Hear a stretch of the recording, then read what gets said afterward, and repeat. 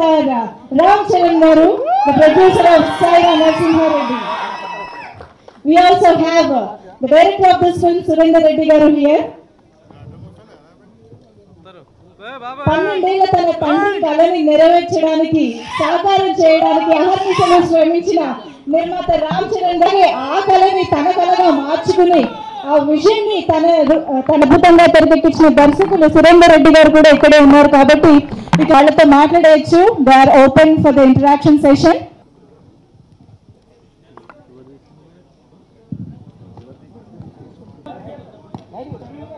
Introduction Ram Charan గారు, సురేందర్ రెడ్డి గారు మాత్రం రెడీ. ఎస్, మైక్ పాస్ చేస్తే ఎవరికైనా ఎవరు కొంచెం నిలబడి మీ పేరు చెప్పి ఎవరితో ఫిక్షన్ అంతా ఉంది ఒకటి. సో ఈ మిగతా విజయ్ సేతుపతి కానీ, సుదీప్ కానీ, అమితాబ్ బచ్చన్ కానీ మార్కెట్ కోసం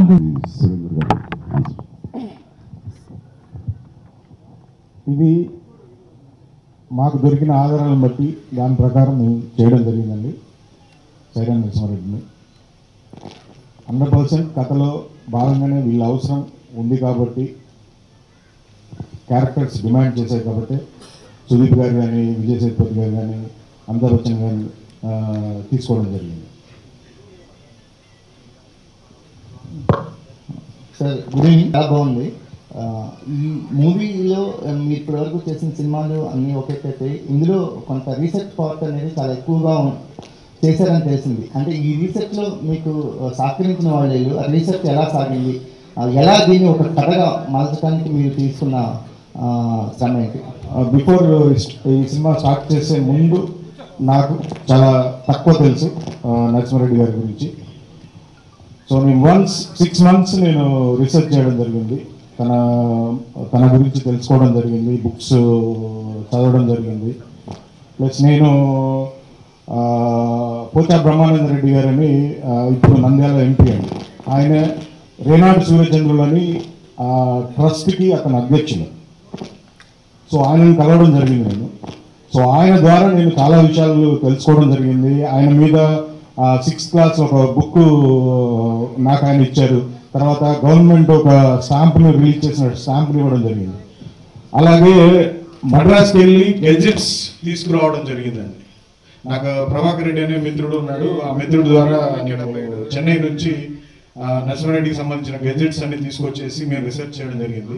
ఆ గెజెట్స్లో ఉన్న కొన్ని ఆధారాలను తీసుకొని వీళ్ళు చెప్పిన కొన్ని ఇన్సిడెంట్స్ తీసుకొని చేయడం జరిగిందండి. అంటే చరిత్ర తెలియని వాళ్ళకి ఇప్పుడు చూస్తుంటే చాలా ఇది వస్తుంది. సో ఆయన లుక్ పైన మీరు ఎలాంటి స్పెషల్ కేర్ తీసుకున్నారు ఏంటి అసలుకి, అదొకటి. ఇంకొకటి మొత్తం చూస్తుంటే స్టంట్స్ చూస్తుంటే చిరంజీవి గారు వామ్మో ఫ్యాన్స్ అయితే చాలా గూస్ బంప్స్ వచ్చేసానే ఉన్నాయి.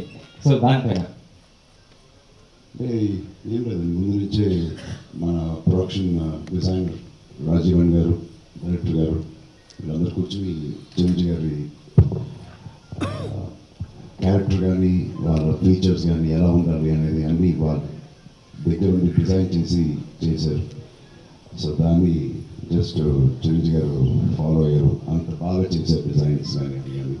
అది ఇంత బాగా కుదరడం కూడా, డిజైన్ చేయడం ఒక ఎత్తు అయితే ఆయన మీదకి ఈ టైంలో అలాంటి ఒక గెటప్ కానీ అవన్నీ కుదురుతుందా లేదా అనే సమయంలో అది కుదరడం అనేది నిజంగా ఒక అదృష్టం. రామ్ చరణ్ గారు ఇక్కడ సాక్షి నుంచి రాసిన పవన్ కళ్యాణ్ గారు వాయిస్ ట్రైలర్ ఒకే పడినా సినిమా మాత్రమే వచ్చింది.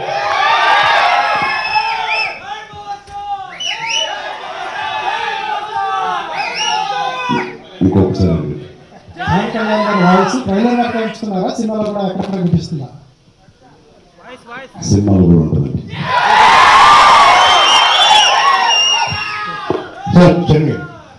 సురేందర్ రెడ్డి గారికి ఈ సినిమా చేస్తారు అని చెప్పేసి మీకు ఎలా నమ్మకం కుదిరింది? ఫస్ట్ ఆఫ్ ఆల్ ఆయన అయితే మీరు న్యాయం చేస్తారని మీకు ఎలా అనిపించింది, ఏంటి, ఎట్లా స్టార్ట్? ఎలా అంటే సురేందర్ గారి గురించి కొత్తగా మనం చెప్పట్లేదు. ఎప్పటి నుంచో ఆయన సినిమాలు చూస్తూ ఉన్నాం, ఆయన సినిమాలు ఎంజాయ్ చేస్తూ ఉన్నాం. ఎంటర్టైన్మెంట్ ఫిల్మ్స్ బేస్ ఎక్కువ చేస్తూ ఉండేవారు. బట్ ధ్రువ చేసిన తర్వాత ఎంటర్టైన్మెంట్ కాదు, ఆయనలో ఒక వెరీ ఇంటెన్స్ ఫిల్మ్స్ కూడా ఆయన అంతే నిజాయితీగా ఈ కెన్ డూ ఇట్ అని నాకు ధ్రువతో ఆయన పనిచేసినప్పుడు నాకు న్యూ యాంగిల్, నేను కూడా కొత్త యాంగిల్ చూసిన తర్వాత ఆయన కూడా కొత్త యాంగిల్ చూశాను. సో ఐ ఫెల్ట్ ఇక ఆయన తప్ప ఆ టైంలో we had no other option but Surendra గారు. It was the best thing it happen to Sye Raa. Surendra గారు, మీరు అంటే చాలామంది పీరియాడికల్ మూవీస్ చేశారు, ఆల్రెడీ ప్రూవ్ రికార్డ్స్ క్రియేట్ చేశారు. మీకేమనిపించింది ఈ ప్రాజెక్ట్ మీ దగ్గరికి వచ్చినప్పుడు మీరు ఎలా డీల్ చేద్దామని చెప్పారు? నాకు నిజంగా నేను ఎక్స్పెక్ట్ చేయలేదు ఈ ప్రాజెక్ట్ నేను డీల్ చేస్తానని. వన్స్ నా దగ్గరకు వచ్చిన తర్వాత నేను డెసిషన్ తీసుకోవడానికి నాకు ఒక 15 days టైం అడిగాను. బికాస్ నాకు అందులో ఏముందో తెలియదు, ఎలా ఉందో తెలియదు. ఎందుకంటే period it's a huge budget film. So నేను ప్రిపేర్ అయ్యి నాకు అప్పుడు ఎదురుగా కనబడ్డది. అంటే నేను ఇంత పెట్టి చిరంజీవి అని పెట్టి ఇంత బడ్జెట్ ఇంత స్కేల్ ఉన్న సినిమా చేయగలనా అని ఒక 15 days టైం తీసుకున్నాను. నాకు అప్పుడు కనబడింది ఎదురుగా చిరంజీవి గారు ఒకరండి. ఆయన లైఫ్ కనబడింది, ఆయన ఎలా కష్టపడి ఎలా ఎంత ఎత్తుకు ఎదిగాడు అనేది నాకు కనబడింది. సో నాకు ఆయన ఇన్స్పిరేషన్ తోటి, ధైర్యంతో, నాకు చరణ్ గారు వెనకాల ఉన్నారన్న ధైర్యంతో నేను ముందుకు వెళ్ళడం జరిగింది. ఒక నిమిషం అండి. ప్రసాద్ గారు, thank you so much for coming to our event. Your blessings means a lot to us and it's a very special moment for us and మీరు మాకు ఉండడం అనేది చాలా చాలా అదృష్టంగా భావిస్తాను. Your blessings we need, sir. Thank you. Thank you. Thank you, sir. Thank you, sir. Friends, మీకు అందరికీ తెలుసు తెలుగు సినిమాకి మాకు ఉండే సంబంధం, మాకు చిరంజీవి గారి ఫ్యామిలీకి. I'm so thrilled to be very Frank. ఆయన అల్లు గారు ఉన్నప్పుడు రెగ్యులర్గా మా ఫాదర్ చూడటానికి వస్తుండేవారు. We have a great relationship. It's not ordinary and we have seen some wonders. We are all surviving because of cinema. So I would say long live cinema. Thank you.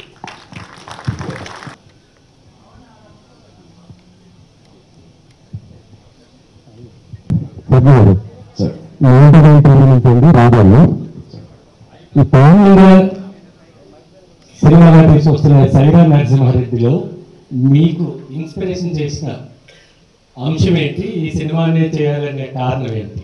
ఇంకొకసారి sorry. Sye Raa Narasimha Reddy India లెవెల్లో తీస్తున్న కన్నుమరుగైపోయిన ఒక చరిత్రకారుడి చరిత్ర, దీన్ని తీసుకురావడానికి కారణాలు ఏంటి? కారణాలు నా కారణం కదండి, ఇది 10 సంవత్సరాల క్రితమే నాన్నగారు ఓకే చేసిన సబ్జెక్ట్. దాన్ని మళ్ళీ బయటికి తీసుకొచ్చి కరెక్ట్ సమయంలో కరెక్ట్ బడ్జెట్లో టెక్నీషియన్స్ కానీ అవన్నీ అనుకూలంగా మనకి సహకరించినప్పుడు ఇలాంటి సినిమా తీయాలని అనుకున్నాం. అది 2019 ఈ సమయం పట్టింది. సో అంతే అండి, ఆయన అనుకున్నారు, ఆయన కోరిక నుంచి. First of all congratulation. అది మెగా అభిమానుల కోసం అందరికీ కూడా ట్రైలర్ చాలా అద్భుతంగా ఉంది. సో ఈ సినిమాకి నిర్మాతగా వ్యవహరిస్తున్నటువంటి రామ్ చరణ్ గారు ఈ సినిమాలో మెయిన్ లోడ్ కనిపిస్తుంది. ఓన్లీ నిర్మాతగానే ఈ సినిమా కనిపిస్తున్నటువంటి రామ్ చరణ్ తెర మీద నాన్నగారి పక్కన మెయిన్ లోడ్ ఏమన్నా అది సురేందర్ రెడ్డి గారు ఎందుకు ఫుల్ఫిల్ చేయలేకపోయారు? నాకు ఎందుకు ఇవ్వలేదు సార్, ఏం చేశాను సార్? ప్రొడ్యూసర్ అనేది చాలా బిగ్ రోల్ అండి. సో ఇది ఇది చేయడం అనేది కష్టం. సో అందుకే నేను ఇవ్వలేదు. కాదు, అది జోక్గానే కానీ అసలు ఇదే అక్టోబర్ 2 ఎంత తొందరగా వస్తుందో నేను ఎదురు చూస్తున్నాను ప్రొడ్యూసర్గా. చాలా మా టీం కానీ కొనిదెల ప్రొడక్షన్స్లో పనిచేసిన ప్రతి team member, including direction department, camera department, art department, every department పనిచేసిన తీరు చూస్తూ ఉంటే నిజంగా వాళ్ళందరి కోసమైనా ఇది తొందరగా రిలీజ్ అయిపోయి వాళ్ళందరూ ఫ్రీ అయిపోయి హాయిగా ఉండాలని నేను మనస్ఫూర్తి కోరుతున్నాను. ఈ అవకాశం నాకు దొరకడం ఎక్కువ, యాక్టింగ్ వదిలేండి.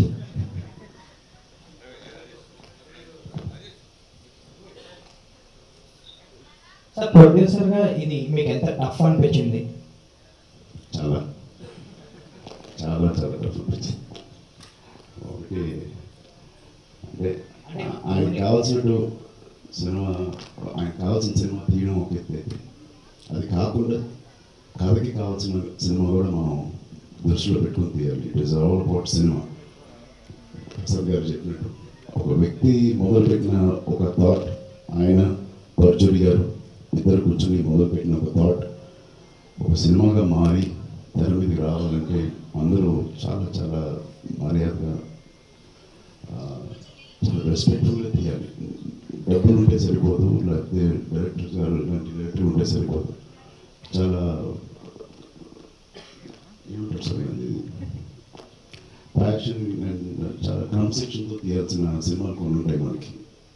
So this is one of the films with lot of respect తీసాం తప్ప ఇంకేకా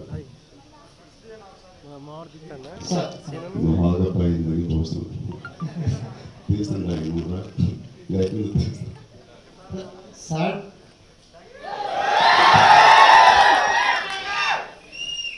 చాలా వరకు సాడ్ ఎండింగ్ సినిమాలు డిసప్పాయింట్ చేస్తున్నాం. సాడ్ ఎండింగ్ సినిమాలు డిసప్పాయింట్ చేసిన సందర్భాలు ఎక్కువ ఉన్నాయి. దీంట్లో కూడా అది ఉంది, అంటే అది టెన్షన్గా అనిపిస్తుంది.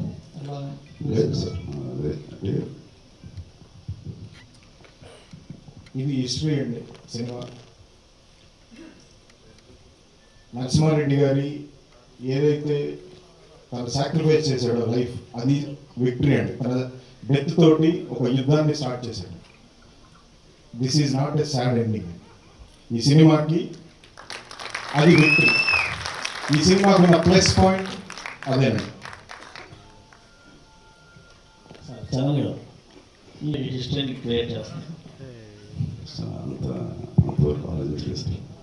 ఒక అంచనాలు ఉంటాయి సార్. 151 మూవీ అంటే ఆల్ టైమ్ రికార్డ్స్ వస్తాయి. నిజంగా సార్ అవన్నీ ఆలోచించి కూడా ఖర్చు పెట్టలేదు. చిరంజీవి గారు ఏం పెడితే అది తెర మీదకి రావాలనే ప్రయత్నంతో ఎంతైనా ఖర్చు పెట్టాం. అది రికార్డులు కాదు కానీ అసలు నాకు తిరిగి డబ్బులు వస్తుందా లేదా అని కూడా ఆలోచించకుండా చాలా ప్యాషనెట్గా ఇది చేసాం. సో అంత దూరం వెళ్ళదు సార్. కమర్షియల్ అంశాలు ఈ సినిమాకి జోడించారు. ఎంతవరకు లిబర్టీ తీసుకోగలిగారు? నరసింహారెడ్డి గారి జీవితమే ఒక కమర్షియల్ అండి. అంటే మై సెన్స్ అతని పోరాటం కానీ అతను సాక్రిఫైస్ చేసిన లైఫే కానీ ఆ స్టోరీలోనే ఉందండి ఆ కమర్షియాలిటీ. తను దేశం కోసం కానివ్వండి, తను చనిపోయిన విధానం కానీ, అంటే ఒక 30 years ఒక వ్యక్తిని హ్యాంగ్ చేసిన తర్వాత హెడ్ నరికి 30 years పెట్టారండి వాళ్ళ కోట మీద. 30 years ఉంది అంటే వాళ్ళని ఎంత భయపట్టించి ఉంటాడు నరసింహారెడ్డి. అంతకన్నా కమర్షియల్ ఏముందండి. పాన్ ఇండియా సినిమాలు తీసుకురావడం కోసమే బాలీవుడ్ నుంచి, కన్నడ నుంచి, తమిళ నుంచి ఇంతమంది బిగ్ ఆర్టిస్ట్ని ఈ మూవీలో ప్లేస్ చేశారు అనుకోవచ్చు. అది స్టార్టింగ్ అప్పుడు మేము ఎవరు అనుకోలేదండి. అకార్డింగ్ టు స్క్రిప్ట్లో క్యారెక్టర్ డిమాండ్ చేసిందండి. ఎందుకంటే చిరంజీవి గారికి గురువు కావాలి. సో మాకు అమితాబ్ బచ్చన్ గారు తప్ప ఎవరు కనపడలేదండి నాకు. సో అది ఇమీడియట్లీ చిరంజీవి గారికి చెప్తే చిరంజీవి గారి వల్ల అమితాబ్ బచ్చన్ చేయగలిగారండి. సో అలాగే ఇంతకుముందు చరణ్ గారు అన్నట్టు ఆర్టిస్టులందరూ కూడా చిరంజీవి గారితో చేయాలన్న ఉద్దేశంతో వాళ్ళందరూ ఆల్మోస్ట్ ఈ సినిమాలో వర్క్ చేయడం జరిగింది. సో అలా అని వాళ్ళని ఏదో ఉపయోగించుకోవడం కాదండి, అకార్డింగ్ టు క్యారెక్టర్ డిమాండ్ చేసింది కాబట్టి వాళ్ళని తీసుకోవడం జరిగింది. సినిమా అన్నారు అంటే ఇప్పుడు కూడా మరి లేటెస్ట్ టెక్నాలజీ డిజిటల్ ఇవంతా కూడా మీకు హెల్ప్ అయ్యి it's easy for you to make this kind of film with huge span visuals అంటాను, లేదంటే ఇట్స్ డిఫికల్ట్ ఫర్ యూ అంటే ఈ లేటెస్ట్ టెక్నాలజీ అంతా యూజ్ చేసుకొని 10 years బ్యాక్ తీయాల్సిన సినిమా ఇప్పుడు తీశారు కదా. So is it easy for you with using all the latest technology? Yes, ఎందుకంటే ఇది పీరియడ్కి వెళ్ళాలి కంప్లీట్. దట్ టైం చేస్తుంటే నిజంగా ఈ సినిమా ఒక 500 కోట్లు పెట్టి తీయాలి. అంటే మేబీ అంత క్వాలిటీ కూడా తీసేవాళ్ళం కాదు. సో ఇప్పుడున్న టెక్నాలజీ కానివ్వండి, ఇప్పుడున్న ఇది కానివ్వండి, ఆ పీరియడ్కి వెళ్ళాలి కాబట్టి సో ఇప్పుడు చేయడం రైట్ అనే ఫీలింగ్కి చేశాను. సురేందర్ రెడ్డి గారు ఇది నేను చెప్పాలి, ఎందుకంటే ఇది రికార్డ్స్ కోసము ఒక సినిమాను చూసి ఈ సినిమా స్టార్ట్ చేయలేదండి. నన్ను చరణ్ గారు ఒకటే అడిగాడు, మా డాడీకి ఒక పెద్ద గిఫ్ట్ ఇవ్వాలి నేను, ఎందుకంటే 150 సినిమాలు చేశారు, అందులో నెంబర్ 1 సినిమా ఇది ఉండాలి, పేరు తనకి హిస్టరీలో ఉండాలి అనే ఉద్దేశంతో తను ఈ సినిమాని స్టార్ట్ చేశాను. సో అది డబ్బుల గురించి కాదు, రికార్డ్స్ కొట్టాలని కాదు, తన వాళ్ళ డాడీకి మెగాస్టార్ గారికి గిఫ్ట్ ఇవ్వాలనే ఉద్దేశంతో ఒక మంచి సదుద్దేశంతో స్టార్ట్ చేశాడు, మంచి సంకల్పంతో. సో ఆ సంకల్పం గొప్పది కాబట్టి ఈ సినిమా అంత రేంజ్కి వెళ్తుంది. Thank you. ప్రాఫిటబుల్ వెంచర్ని చేయడానికి, ఒక ఎపిక్ని చేయడానికి చరణ్ గారు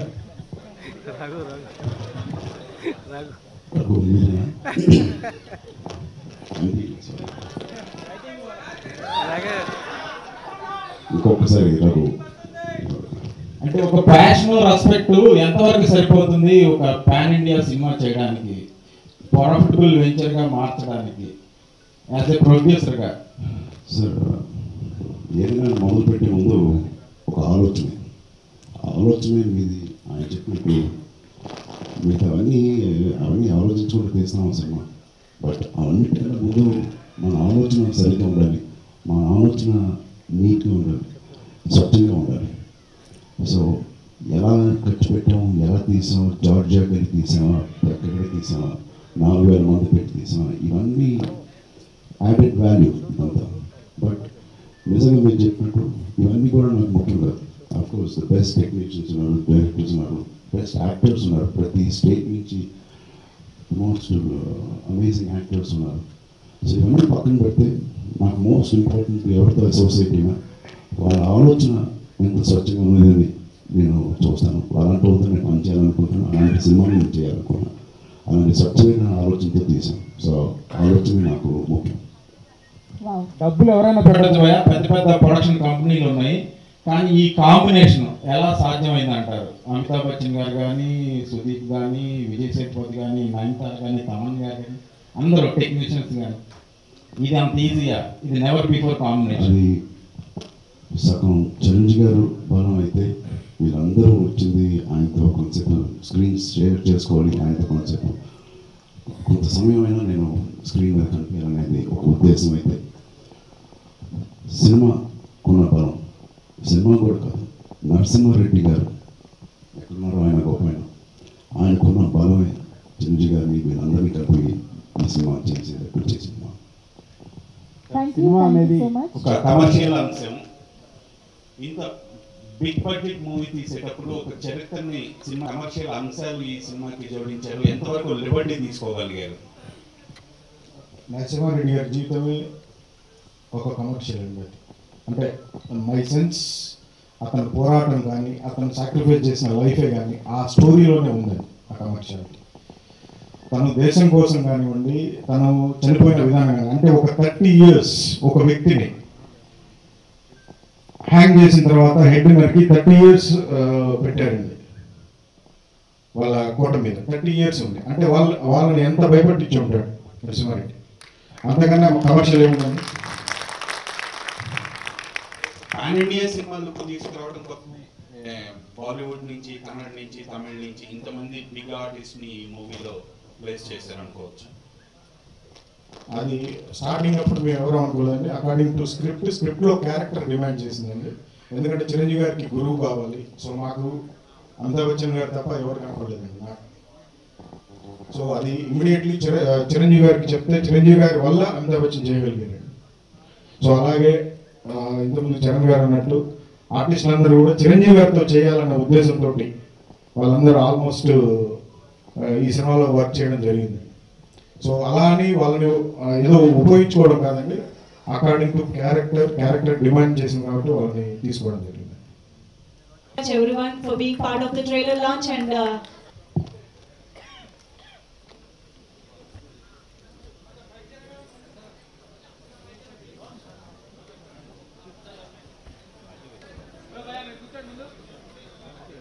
September 22nd